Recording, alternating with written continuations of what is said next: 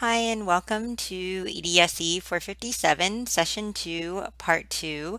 This week we're covering literacies, identities, and accountabilities, and this lecture is on adolescent identities and literacy.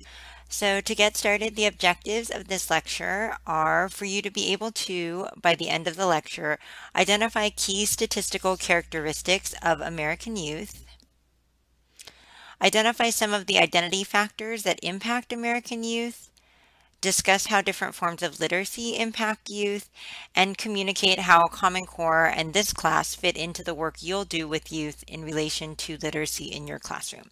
So let's go ahead and get started. Who are American youth, or who are youth in the US statistically speaking? And these statistics are also found in the Chapter 1 reading for this week.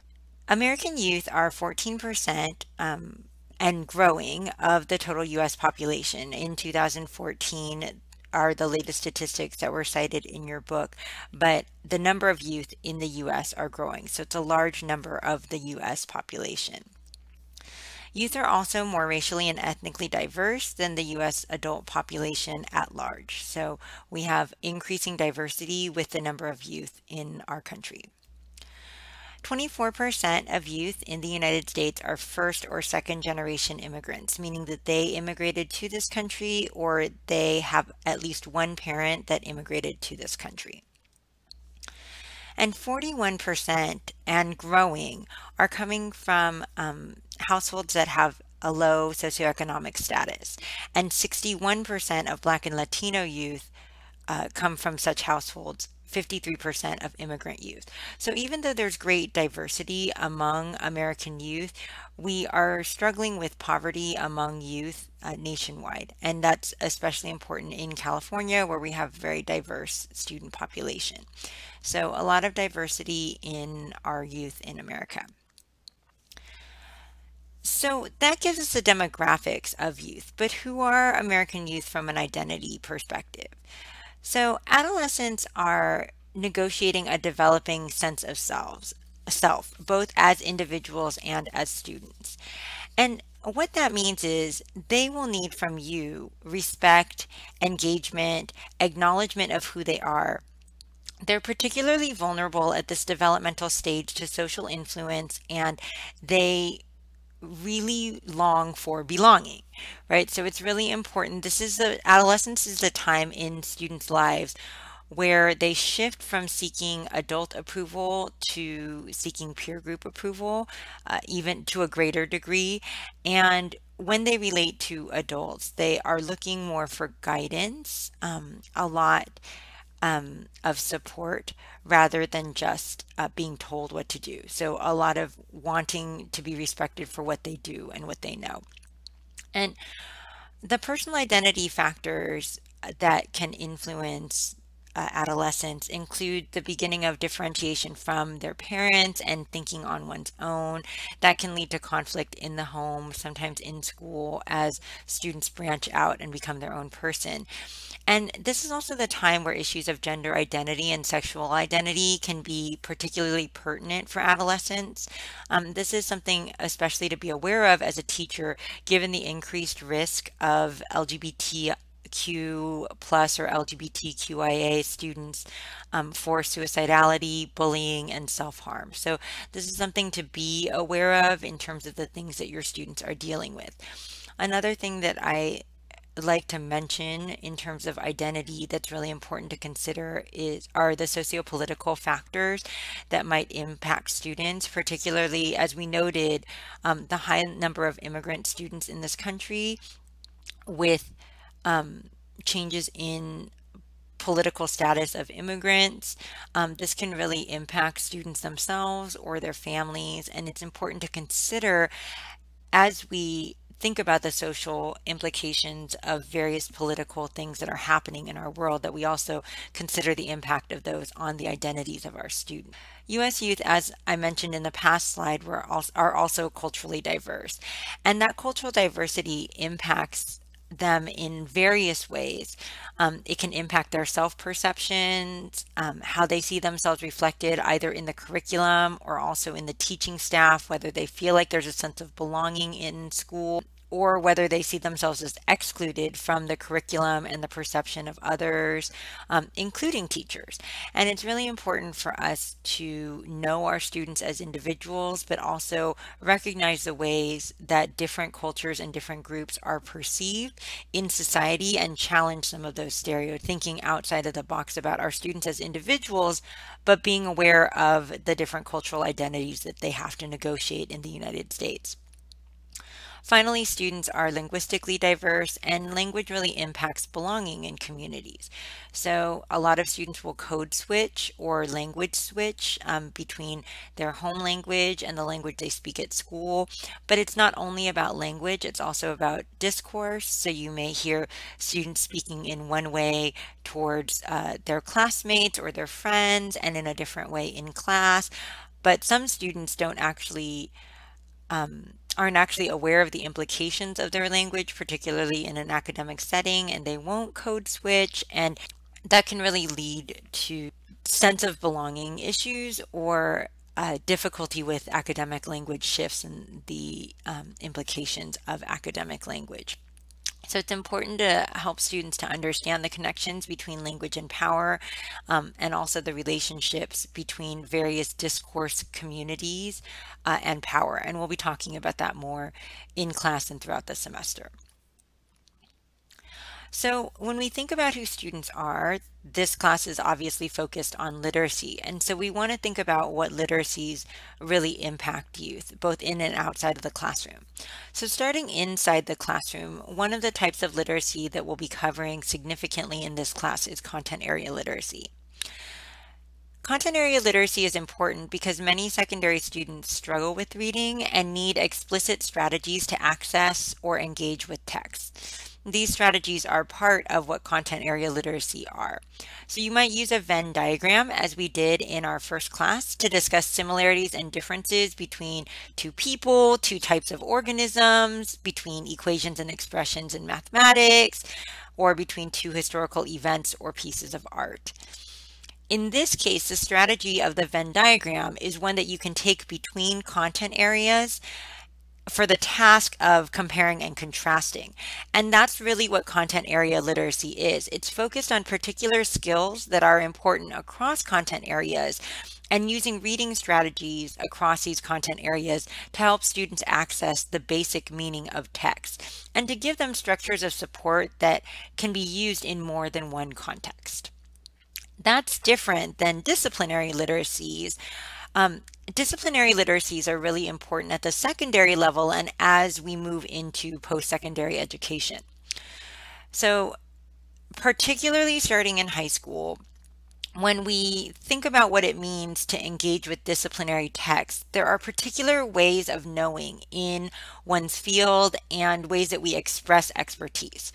So some of the ways that we can access disciplinary literacies are thinking about the seminal texts in your field. And what I mean by seminal texts are not just things that are written, but what are things you have to make meaning of, right? So it could be an equation or a graph or a data table or a painting or a political cartoon or signs that a catcher might give to a pitcher in order to tell them what type of pitch to throw. So there are different types of text that we are interpreting, and students have to have certain types of knowledge in order to understand and interpret these texts. And that's what disciplinary literacies are. They're related to your particular discipline and the ways in which students communicate knowledge in a way that's recognized by others and make meaning of core texts in the field. So in math, for example, it might mean strategies to promote the math practices, like asking questions to help students recognize patterns, for example. Or in art, it might mean using the art elements or principles of design to help students engage with a painting or a sculpture that they see and interpret meaning from that piece of art. Or in science, there might be specific ways to represent data that students need to be taught, or how to write a hypothesis that promotes inquiry, that need explicit teaching that someone outside of your field couldn't really teach because they don't have that content understanding. And so disciplinary literacies are really specialized types of literacies inherent to one's field. Both inside and outside of the classroom, though, students are really dealing with a lot of 21st century literacies. And a lot of times when we hear the word 21st century or the words 21st century, we think it's code for technology. And while 21st century literacies do include technology-based literacy and digital literacy, and those are an important part of 21st century literacies, including skills around navigation of web browsers, websites, various forms of interactive media, web-based tools, hyperlinks. That's all important, but 21st century literacies aren't exclusive or aren't only inclusive of digital literacies. 21st century literacies also encompass media and critical literacy skills, the ability to express oneself using multiple modalities. So how do we make voice, visual, narrative, etc., all part of showing and communicating understanding? And it includes things like the ability to demonstrate critical thinking in writing to a variety of audiences for a variety of purposes. So the other video this week talks a little bit about this, and I wanted to, in this part of the lecture, quickly preview two forms of 21st century literacy that will be playing heavily into our course. The first is media literacy. Some people have already mentioned on the discussion boards the prevalence of media-based texts. So these include YouTube videos, audiobooks, advertisements, social media, and it's really important for us to think about how students make meaning of these texts and engage in producing these texts, because there's a lot of impact of these types of texts in students' everyday lives and the ways in which they interact with the world and the ways in which their perspectives, students' perspectives, and our own perspectives are shaped in the world. And so media literacy is an incredibly important part of 21st century literacy, but also the 21st century world. The other thing that I think is critical literacy, and that involves both critical media literacy and critical textual literacy. So critical literacy really asks us to think about the messages behind and between the lines in text. So it asks us to think about whose voices are being heard, which perspectives are being represented or not represented, and how the different texts that we read reproduce specific ideas or power structures in society, and how we can use these texts or our ways of communicating to take action in response to the things that we're reading and learning. So it's easy for us to think about this in terms of historical, artistic texts or literary texts and interpretations. For example, whose history is being told or left out, whose history is being taught and tested, or what types of literature are on standardized tests and what are not, what's in the canon of art and art history or literature, whose stories are included in the classroom. But in more insidious ways, it's around us in every content area. So how prominent are women scientists' contributions? Or are they recognized within the story of science? Or how does gender play out in mathematics word problems? These are important things for us to consider because, again, when we think about identity and how identity gets reflected, we really want to help students make connection with our field. And if a student doesn't see themselves in our field, it's hard for them to make connections. And again, this is especially important in media texts, right? So we think about whose story gets told in the media, how our culture is portrayed in the media, how our youth in general portrayed in the media, and how do different outlets represent the same event differently? How do these types of stories reproduce and challenge power structures in education and society? So these are all important types of literacy that really impact adolescents, both in the classroom and outside of the classroom.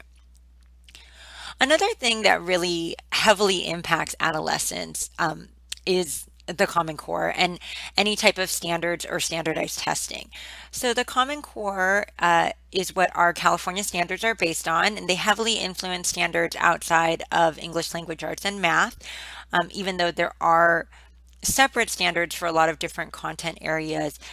There's a section of the English language arts standards that focuses not just on English language arts, but also on other content areas, but including literacy. right, in those content areas. And the high stakes testing really impacts the experience that students have in school. So Common Core recognizes that literacy isn't just in the domain of the English classroom. In fact, it advocates for domain-specific knowledge and domain-specific types of literacy, which are important in helping students to develop literacy in that discipline. It sees literacy and content knowledge as intertwined. Literacy can support students gaining more knowledge in a given discipline, and students need to have background knowledge and understanding in order to engage with certain types of texts and disciplinary ways of knowing. So the Common Core emphasizes the importance of meaning making and expressing one's thinking, particularly in writing because that's what's tested. But again, if you've looked at the Common Core tests or the SBAC test, there are texts that are multimodal, there are video and media texts, but a lot of the things that are tested are, can you express your knowledge in written form? So how does this all relate to you and your work in teaching and this class? So in terms of your work teaching and this class's goals, I'm hoping that this class will be an opportunity for you, particularly in the in-class sessions, but also with the flipped videos and the readings, to engage in content literacy strategies yourself and literacy-based activities that you can use in your future classrooms or even in your fieldwork for the course to support student understanding. I think literacy is a really important tool that can be used in all content areas in different forms to really help students get what it is that you're teaching.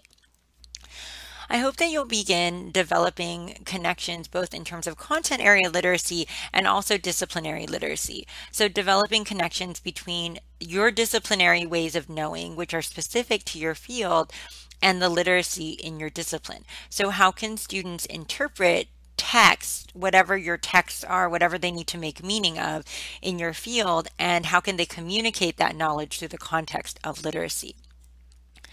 And finally, and probably most importantly, and the core of this lecture, is that I hope you'll build bridges to youth through literate practices. So for me, literacy is such a powerful tool of connection, and relationship building is one of the most critical elements of teaching, especially secondary teaching, as students are really looking for that sense of belonging and connection as they're negotiating that transition between childhood and adulthood. Students are really active agents who make choices about whether they're willing to learn from you in the classroom. And so I hope that this class will help you to gain some tools to support them in both wanting to learn from you and being able to learn from you. Thanks so much for watching this part of lecture. I look forward to seeing you in our next class.